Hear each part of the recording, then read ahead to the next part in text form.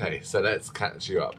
So yesterday, in the last video, you would have seen us spending a day in Aruba, saw the flamingos, had a really nice day. We then came back on the ship and we were waiting for sail away.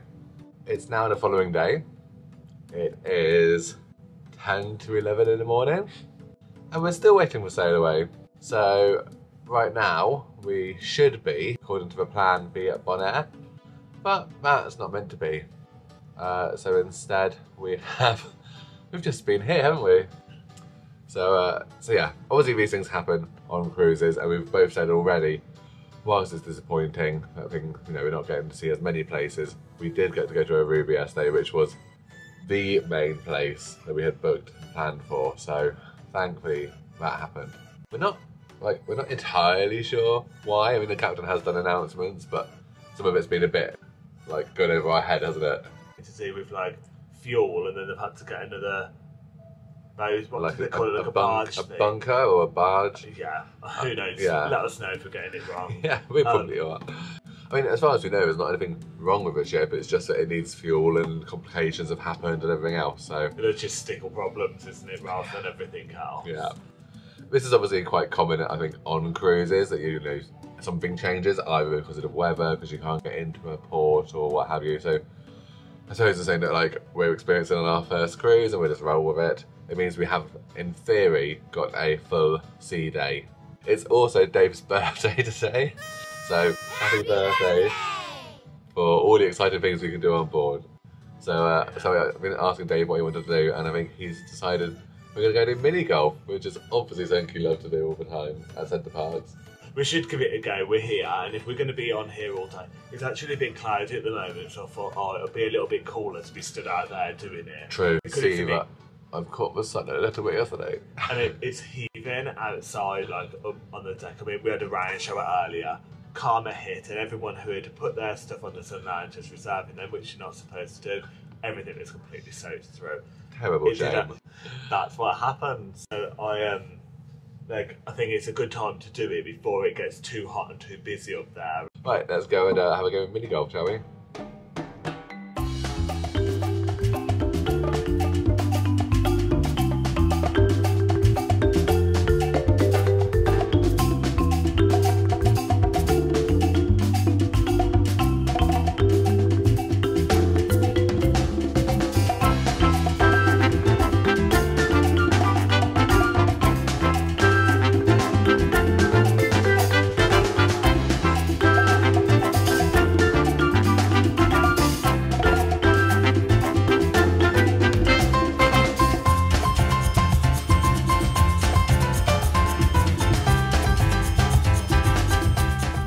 It is his birthday, so I kind of have to let him win, don't I?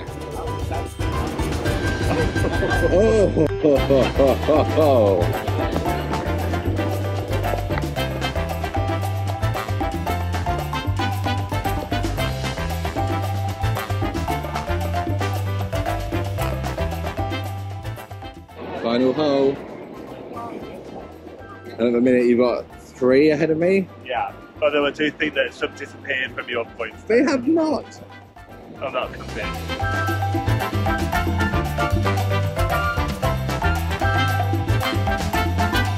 So I need to get this as a hole in one to equal. Nice crocs. God, it's gone really windy all of a sudden. I think it's lovely. Yeah, well done. You won on your birthday.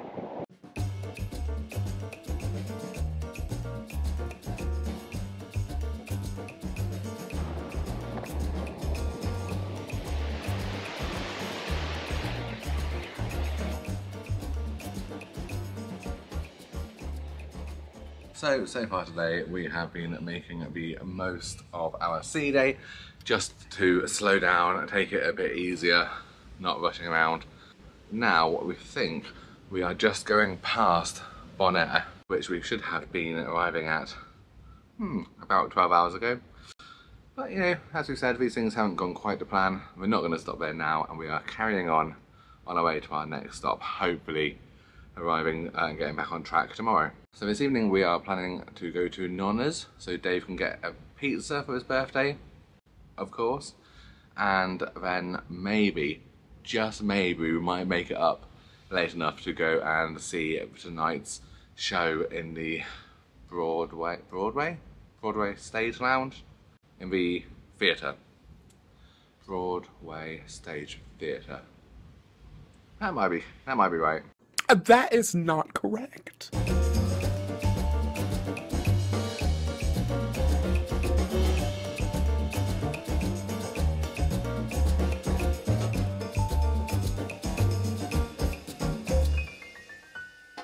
So I have gone for pepperoni, mozzarella, peppers, mushroom, oregano and chili flakes. Now there's been absolutely no thought process about this. I've literally just ticked the boxes as I've gone down, so we'll find out how that turns out, but it should be lovely.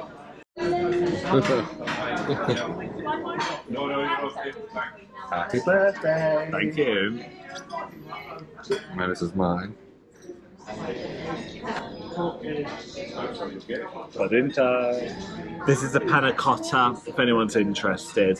Are you ready for some really good describing words? It's really nice. Would you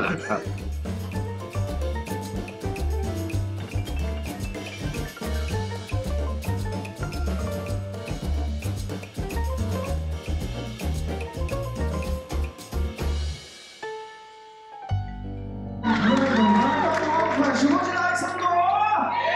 Yes, we'll let you have to come back tomorrow evening for his late night show. Hello. We are still at sea.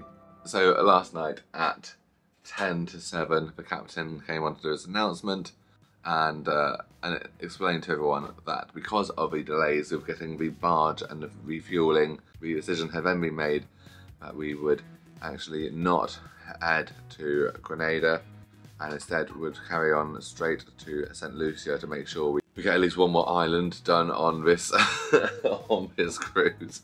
So we are now faced with another sea day. Yesterday, or the day before, when we kind of realised we'd be having one, we were okay with that. I think when you're faced with 2 consecutive sea days, and that's another island off the list of places we'll have got to visit, it's a little bit more disheartening, I suppose. But we're still going to make the most of it, we're still going to have a good day. At least we were able to enjoy last night and have a few more drinks and stay up later. I mean, it was gone midnight last night when we got back to bed. It's not normal. I know. So rather than making another separate sea day vlog, I'm just going to roll yesterday's into today and show you what bits we get up to today as well. If anything, it may just be a very chilled out day. But actually we have got dinner tonight already booked at one of the premium a la carte restaurants, so that's a Surf and Turf. So we've got that booked for tonight.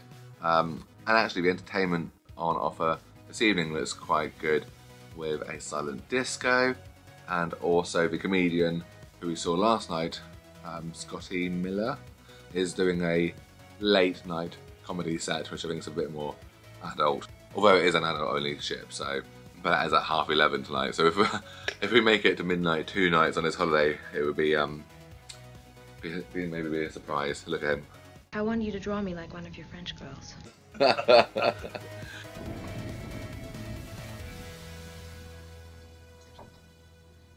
Morning. How many days do we need? Not that many. Not many when I look this far.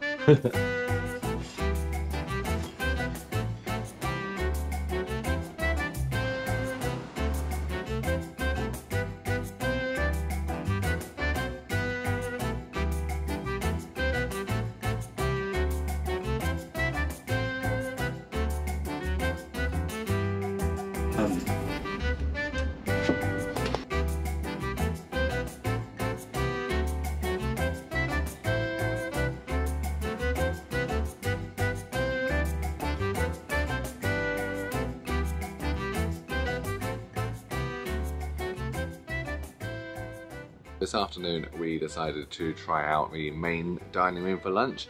We did go earlier in our trip for breakfast, but we hadn't yet been there for lunch or dinner, so we thought we'd give it a try. Now we found the food to be very tasty. It was like a really nice lunch. just like our experience at breakfast, we did find the service really slow and not as good as we'd maybe expected. We then had a little mooch around the shops.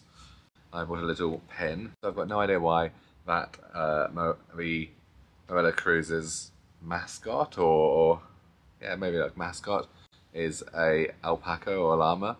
But I thought it was a nice little memento from our first cruise. Obviously that's not too big. We also then paid for an hour on the Wi-Fi for each of us.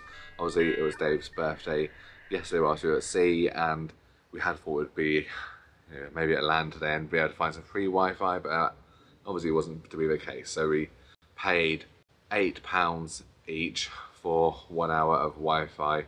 So it's capped at 1 hour, or it's capped at 30 megabytes, I think. So it's not a huge amount. So we did both manage to get online. Dave managed to see some of the birthday messages he'd received, but didn't manage to do much else. And I actually quite enjoyed not being connected to our phones the whole time and having internet as much as we normally would. There are packages of an hour a day, 5 days, and then like a trip long. 1 day package would give you 4 times as much data, and it was for £15. So it works out better value for money the more you go up, but do bear in mind that that data still can be used very quickly if you are uploading images or you're trying to download anything. Now, whilst we did have the Wi-Fi, one of the things that I haven't read much about, one of the things that I did see on my Facebook feed a lot was people who are in different Marella cruise groups talking about the Aruba crisis. I mean, I don't know. I don't know if we're just more laid back about these things, but I definitely wouldn't call it an Aruba crisis. Yes, it's disrupted our itinerary for the week. Yes, we have missed off a couple of the islands, but it's all been fully explained on board, reasons for it. It sounds like the crew on board have done everything they can to try and make it the best experience.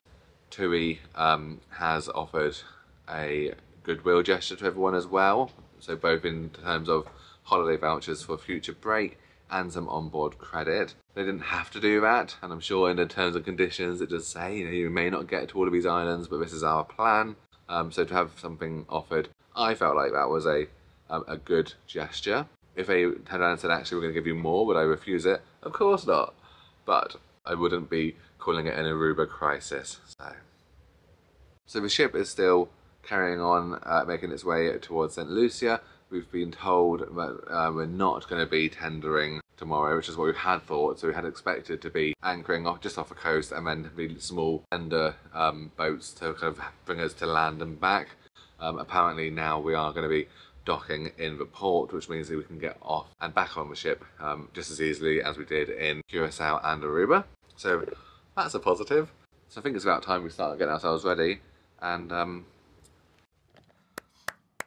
there we go. Popping out. Look, you can probably just about see some skin here.